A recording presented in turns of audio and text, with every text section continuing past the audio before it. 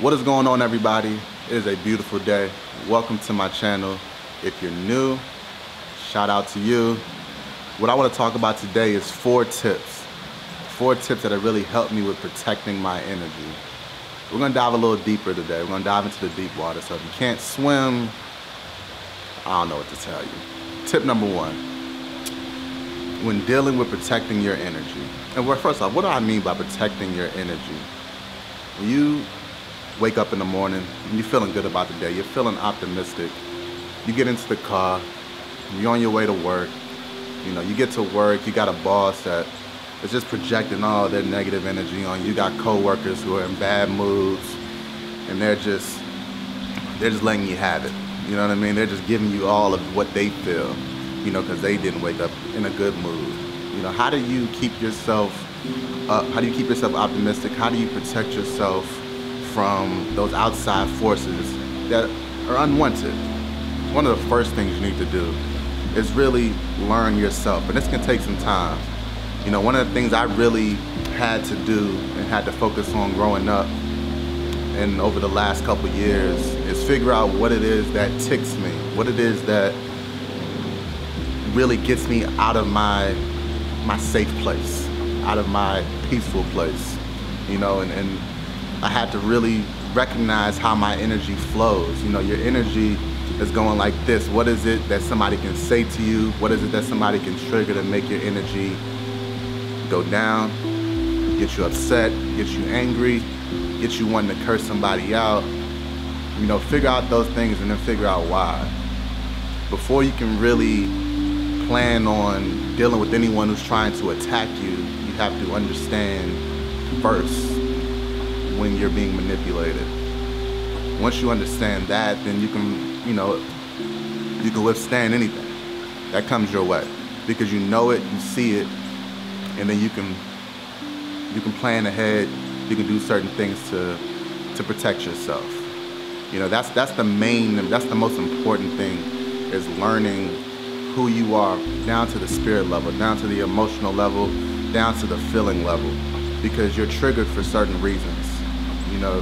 Once you go down deep, it's kind of difficult to do sometimes, because you really got to dive deep and see some of those things that you may have suppressed, that may have hurt you a long time ago, that still carries some negative energy with you. And then once you're able to finally deal with those things, it won't affect you as deeply as it used to. So that was the first thing I needed to learn how to do, is learn myself, learn who I am down to the spirit level. The second tip I can give you is really just shielding your energy. Now, this is something that definitely takes practice as well. This is on more of an energetic level. You don't just walk around with a shield, like a Spartan shield, and think that you are just gonna bounce all type of negativity away from you. You have to really cover your spirit, cover your aura, cover your energy on more frequency, energetic level. Now, how do you do this? This looks different for different people. Everyone's different. If prayer helps you out, that's certainly a very important step into shielding yourself. Praying to whatever God you believe in, whatever superior being you believe in, whoever you talk to at night. That is one way to shield yourself. But it's not just words. You have to feel it. It has to be an energetic thing, because energy comes through the emotions, through the feelings. Surround yourself that way. It's more than just the words. It goes down to the belief, to the actual feeling and the emotions of it. Meditation, which is something I really like to do. When I wake up in the morning, one of the first things I do most of the time, I'm not gonna say every day, but most of the time, is meditate. And I'm able to set my intentions for the day. I visualize myself covered in this violet, this gold color. These are colors that are high frequency colors, high vibrant colors that shield you. I imagine it. I use my imagination and I visualize it. And I summon the emotions and the feelings behind it to really catalyze those emotions. And that truly helps me out.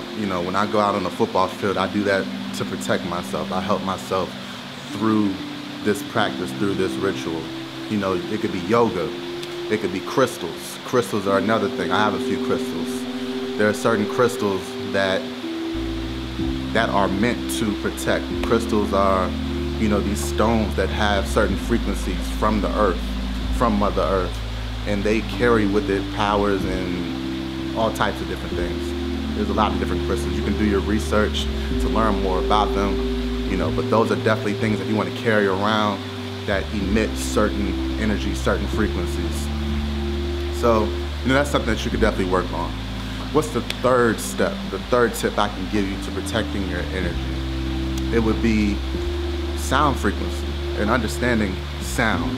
Because sound is frequency, music is frequency. There's a reason why certain songs get you motivated. There's a reason why before a football game, a lot of football players are listening to rock, you know, Migos, Future, you know, certain frequencies that get you amped up, that gets the adrenaline pumping, that gets the adrenaline flowing.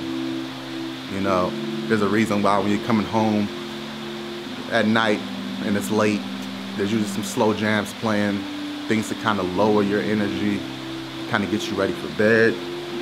That's because this is all frequencies. Frequencies change our moods in certain ways because they have powers. If you want to understand the universe, you got to understand energy, understand frequency. So sound is very important, and 528 hertz is one frequency that I want you guys to check out. This is a frequency that is known as a miracle tone. It's something that I play when I'm meditating. If you go to a yoga class, you'll probably hear them playing it, and it's a way to really clear your space. And so understanding frequency, understanding music, it'll help you really, you know, protect yourself, you know, the right way, and just use it for the right reasons. Sound is one way. The fourth way to really protect your energy, and something that I'm still working on, trust me, I'm still working on this. Eating the right foods. Eating the right foods. You are what you consume, and food is the most important thing, in my opinion, in terms of what you consume. When you're eating just dead foods, I have a Sonic that is right across the street from where I'm staying here in Houston, one that I can walk to, and I really have to tell myself, I had to drive by it every single day, and I had to really say, no, Jelani, you don't want a shake and you don't want a burger from there, because those foods are gonna lower your density, they're gonna lower your frequency, and it's just not good. You have to really learn how to protect yourself from yourself by eating the right foods, by hydrating, by eating a plant-based diet, foods that are vibrant from the sun, that has energy from the sun.